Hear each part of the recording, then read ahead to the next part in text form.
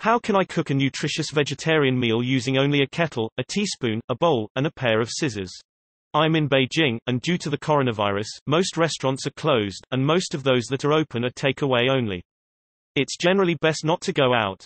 I'd like to cook, but I'm limited to what I have available: a flat-bottom kettle, i.e., no coil, a teaspoon, a bowl, a pair of scissors, and an old pasta sauce glass jar that fits in the kettle.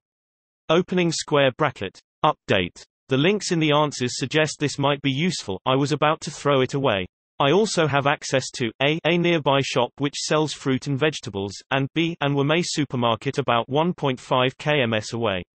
I'd prefer not to buy kitchenware because my room is tiny, so I'd have trouble storing it, and I'd probably have to throw anything I buy away in 2 months or so when I move. I have no stove, tabletop burner nor anything like that unless I go out and buy one, and I don't intend to, just a kettle. Recently, I've been feeling unwell partly due to eating only kettle-cooked pasta, instant noodles, and some kind of imported muesli. I really want to have more variety and nutrition, and I'd strongly prefer something vegetarian. Question: how can I cook a nutritious vegetarian meal using only a kettle, a teaspoon, a bowl, and a pair of scissors? You can make a more nutritious soup by heating the broth from a can or a cube powder to a strong boil in your kettle and pouring it over thinly sliced vegetables, plus some noodles and egg if you wish.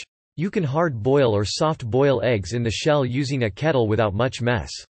You may be able to poach as well using the freezer bag method as described in Elmi's comment to make cleanup easier.